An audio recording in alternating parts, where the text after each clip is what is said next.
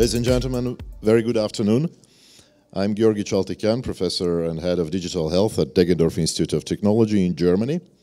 It's my absolute pleasure to try my best to moderate this interesting panel this afternoon titled Diversity, Equity and Inclusion in Data. And thank you all for joining us here. Thank you to our audience. And of course, it is also my pleasure to thank the organizers of MedTech World for inviting me to moderate this panel. Well, there is no doubt that successful implementation of digital health and achieving the full potential of the full transformative power of digital health will essentially be dependent on our ability to harness the power of digital health data for both primary use and especially for the secondary use. We desperately need high quality data. We've been hearing about that this afternoon and elsewhere and before to allow the biggest promise of digital health, the AI, ML, to develop, thrive, and to really start making real difference in real world. Meanwhile, not only the availability and quality of data remains a challenge, there are also risks related to our ability to ensure an equitable and ethical use of data and to make sure not to leave behind any potentially vulnerable population group as both the source, I should say, and also the target, the users of data, and thus avoiding various forms of data bias and digital divide. We've already spoken quite a lot about bias. So these are some of the points that we will be addressing in this panel. And I'm extremely honored to be joined by our wonderful panelists. Hosna Salmani, welcome Hosna. Mary Akangbe, Oladimeji Ewumi, Bryan Ogden, and Vincenzo Varriale. Now I'm going to ask our panelists each to tell us in few words about basically to introduce yourselves and to tell us in about 2 minutes what is the most important area of your practice and what is your passion in relation to the field. Shall we start with Mary, with you probably? Yes. Thank you. Thank you. My name is Mary Akangbe. My background is minimally invasive surgery, robotics, and genomics. I'm the founder of Zenith Global Health. And because of my work in the innovative area in health, I've met lots of amazing people doing things across the world, especially EMEA. So my passion is to bridge that gap between the global south, global north, so that we can provide health equity, tech equity, and especially sustenance. And especially now that we are moving from clinical practice to digital health, telemedicine, how do we get the right things to the right people and involve the right people, which I think we'll be sharing more about in diversity, equity, and inclusion in data. Thank you very much. Hosna. Yes, in the name of God, hello, good afternoon. My name is Hosna Salmani from Iran University of Medical Sciences. I'm a PhD student in Health Information Technology at Iran University of Medical Sciences, and I'm passionate about the intersection of health and technology, and I use my skill to develop an application for cancer patients. And I also won prestigious awards from several institutions like National Light Foundation and Youth Tech Health from USA that is sponsored by UNESCO. And also I'm a reviewer for HIMSS 23, which will be held in USA. Thank you. Thank you very much. Oladimeji, would you like to go next? My name is Oladimeji Ewumi. So I'm a freelance health writer, medical artificial intelligence thought leader, and a trained biochemist. So I help healthcare brands, life science brands, biopharma, and MedTech with their content marketing strategy. And I'm most passionate about seeing how our AI can actually advance patient care. It's a pleasure to be here. Thank you. Thank you. Vincenzo? My name is Vincenzo Varriale. I'm a psychologist with a doctorate in psychophysiology. I'm also a co-owner and co-founder of a startup, 𝐂𝐿𝐴 𝐿𝐿. We create tools to help to track cognitive decline in elders and to help them to stay cognitively healthy as long as possible. I'm very passionate of melting my passion, which is neurosciences, with technology and the creation of new innovative tools to help more people, elders people mainly. Thank you so much. Bryan, tell us a little bit what you do and what your I'm Bryan passion is. Ogden. I am the founder of Ninjamoba, which is an international, it's growing into an international consortium to reconcile different kinds of data through the use of conversational AI. There was 2 pilots, and they went to the same school, and they broke off. One went into the military, and the other one went into being a commercial pilot. And the pilot was flying from Belgium to the Netherlands, and this jet fighter flew right up next to the commercial flight, and he said, "Hey, buddy, remember me from pilot school?" He said, "Yeah." He goes, "Watch this." So he did some loop-de-loops, and he drove that plane right down to the ground, and he did a hammerhead stall, and he did all this military action, and he said, "Hi, what do you think of that?" And the commercial pilot said, all right, I'll show you something." And the plane continued on this Boeing 747 at 700 kph for about 15 minutes in a straight line. And then the pilot came on and says, "What do you think of that?" He goes, "What do you mean, what do you think of that? What'd you do?" "Well, I went back to the washroom, and I got me a cup of coffee, and I talked to that cute new stewardess, and I got a croissant." So that's what is important in inclusion and diversity and data. You can do all kinds of loop-de-loops. There's all kinds of things you can do with AI. But really, what do you want to do and what's feasible? What autopilot are we going to use with our data? And that's our work. Thank you, Bryan. So before we proceed further, I would like to say that we'd like to make this panel very interactive as much as we can. So we'd be happy to take also questions from the audience. Just let me know whenever you have a question, and very quick introduction: who are you, what you do, and who the question is actually addressed. Or if any panelist could answer, that's fine as well.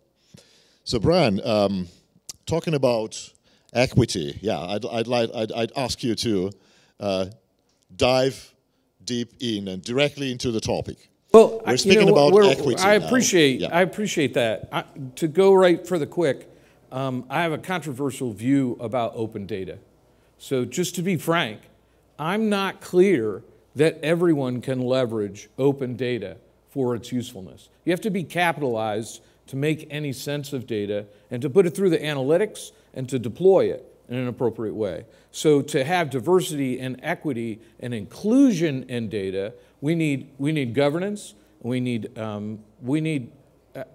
really, intervention into this space so that the large, already capitalized businesses don't just scoop up all the open data, and that the SDGs can be fulfilled, and that the little guys can get their access that they need in order to deploy. So it's important, I think, in my humble opinion, to do some kind of model like, I don't know if you guys are familiar with Unity, it's a gaming platform. And they allow free access to this amazing billion-dollar application that's gone through an IPO, free, until you reach a certain level of income. And then you have to pay. So if you're a big guy, you need to pay. And that seems to go along with EU policy that, you know, polluter pays. If you need to make an access of the data, you can leverage that, then you should be able to contribute, especially with public data. So in terms of public data, the monetization of that data should be returned to the citizens to a certain extent, in my humble opinion. A good point, monetization. But Mary, we have a very significant imbalance, let's say, even in the quantity of data, let's say, between global north and global south. Let's put it that way, right? So it's already, I mean, we look at this heat map of what data the algorithms are based off, and we see, let's say, 40–50% of that coming from North America, probably 30% from Europe, and maybe just, a few percent coming from elsewhere in the world, right? From many countries in Africa, Asia, also Latin America. So how can we correct that, actually? What can be done to provide more data coming from basically places other than US and Europe, let's put it that way, and a few, a fistful of countries in the Middle East or in Asia. What do you think? Is there anything we can do? Because we know there's a lot of inequity to begin with, right? There is huge inequities in economy. There's inequities in healthcare per se. So is it possible for us to speak of equity with regards to data? Yes. What do you think? Yeah, it is possible. And my take is that we go back to basics. Because we have this inequality existing already in clinical practice. We didn't fix it. We moved on to digital health, to AI and things like that, and now we are faced with the same problems. So what do? We start with clinical trials. Recently, Lancet published something that if there's any collaboration between UK, US, and any EMA, they need to specify the person involved, the number of data, the quality of data, before they will accept it for publication. And I think that's a good step forward. The other thing is, there was a study into diabetes, which we know it's largely, people who are largely affected are Black ethnic minority, and this was even in the UK.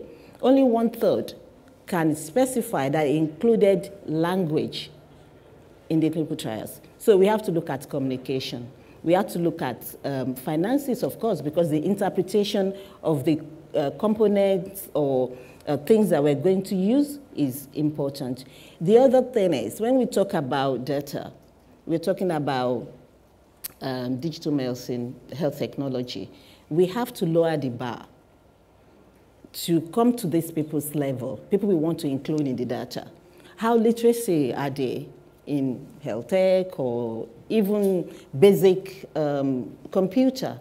We have to take that into cognizance. Then we can get more on board. We need to work on trust. I mean, there's a lot that we have to do. And it will probably take us back a year or two, but we've got to fix it. Because before we can get to a state of health equity, tech equity, and doing the best for, global good. Yeah, thank you so much for that, Mary. We're moving now, or we've touched a little bit on this, in this area of digital divide. We'll come back to it. But before that, I wanted to ask a question, Hosna. What do you think? Do we need more legislative efforts? Do we need a little bit more? Bryan was speaking of governance. Do we need more regulation? Do we need more efforts to ensure equity, diversity, and inclusion? Or you think it's rather culture change? Do you think it's going to take us time, or can we do something now or in the next years? Yes, as we know today, everything is about data. We should focus on data, and we need to integrate data, and we see the integrate platform that data can exchange, can have shared between patient and provider. So if, for example, we have this type of data, we can see many institutions, university, hospital, everywhere, we can have access to this data, and they can use everywhere and every time that they need this. And also for this path, we should have a data governance strategy, and we should focus on the e-health strategy to see in the past, in the future, and when, for example, regulate the e-health technology, that nowadays patient-centered technology is very well-known, and usually the researchers focus on this type of technology. So if we can have a patient monitoring data, we need to have the focus on the quality of this data, and it's very important to see the path that we follow, and also behind this we should see the expenses and cost benefit of this technology that can, for example, collect and share, and also we have an exchange between the companies. And we can also follow board for this acquisition of data and access of data, and also we should have a integration and actionable insight for this to see which technology can suitable for this for our goal in organization. Thank you. Thank you very much. Vincenzo, how would you describe, let's say, working with the elderly, people with cognitive dysfunctions? Now, there is, I believe, a specific, also a very significant potential, right, with regard to equity and leaving basically some people beyond that digital divide.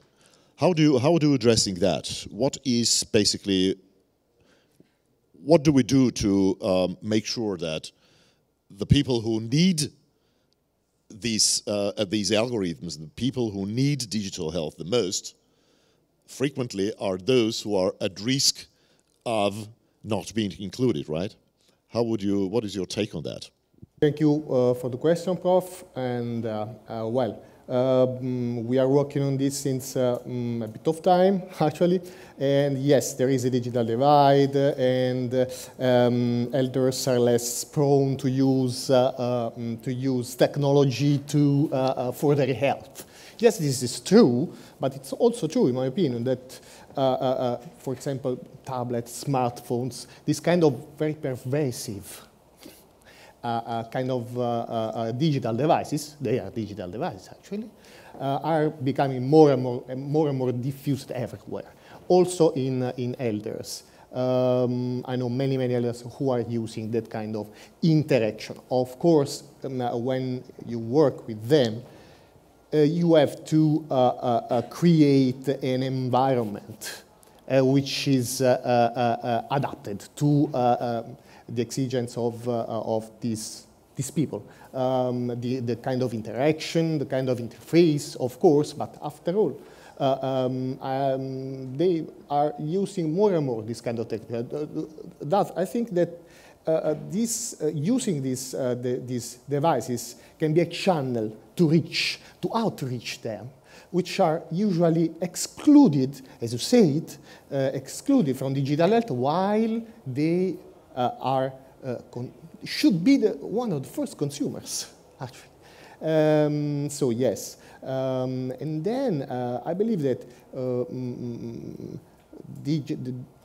the digital is all around them. So they use the digital every time they do anything at the moment. So I believe that this gap is going to reduce in the next years.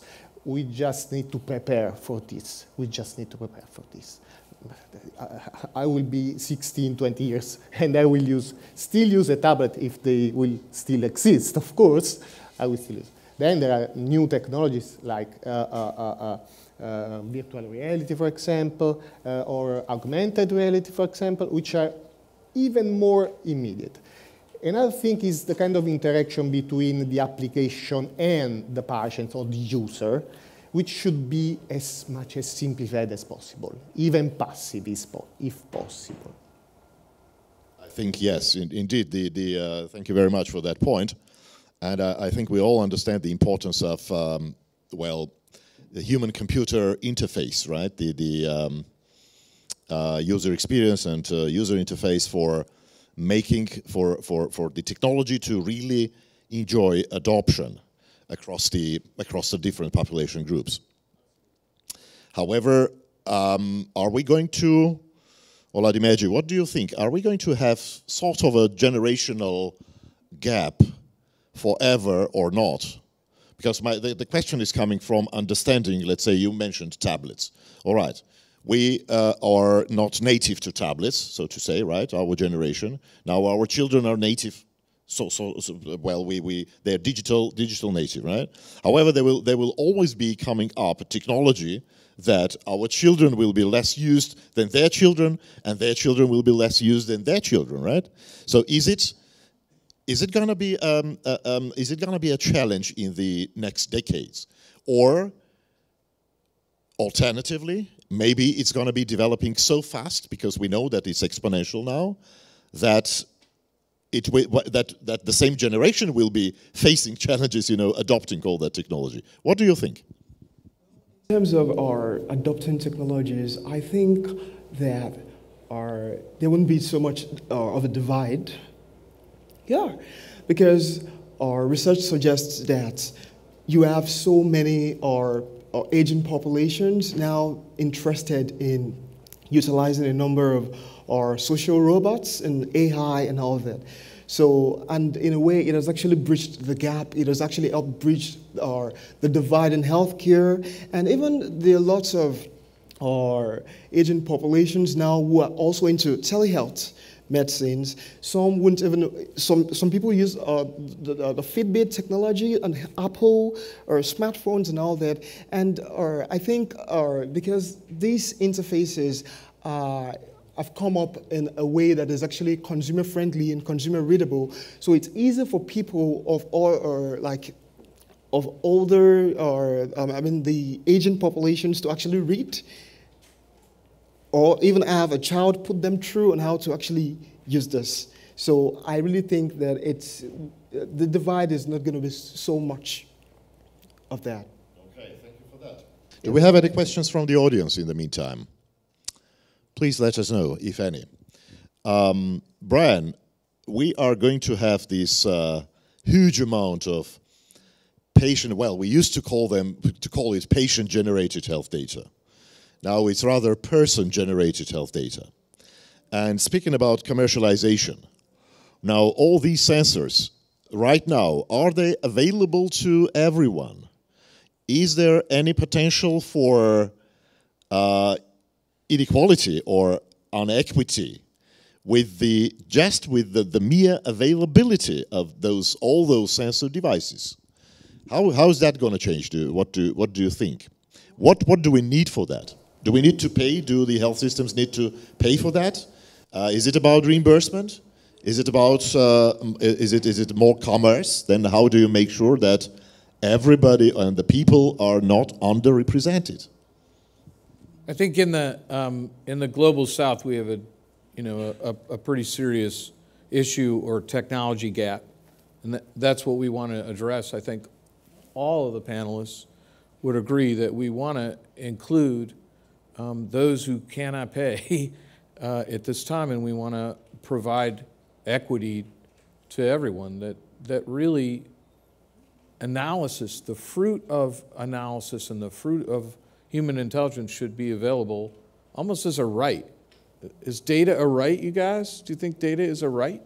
I think that's why we have to be talking to each other, private, public, lawmakers, decision makers, strategic stakeholders, consumers. We all have to be talking to each other so that if there is enough financial sources or resources and human resources, then we'll be able to reach out to everybody, including making things that are products that are feasible and user-friendly, from age to gender to other ethical minorities, and also to consider the ethical implications of data, like consent. You mentioned governance, litigation. One has happened, more is coming. Yeah, so we need to be talking to each other in that sphere. Absolutely, yeah. We're unfortunately running short of time, but what came to my mind actually, do you remember how we tried to approach vaccines, COVID vaccines, right? Did we succeed there? I would be kind of a little bit doubtful. How many of you, ladies and gentlemen, in the audience, think that this paradigm, this vision that data is the right, will be fulfilled in the next 10 years? How many of you think that it will not? Thank you very much. On that, I think we're going to conclude our panel, and I think we owe a big round of applause to our wonderful panelists. And thank you very much.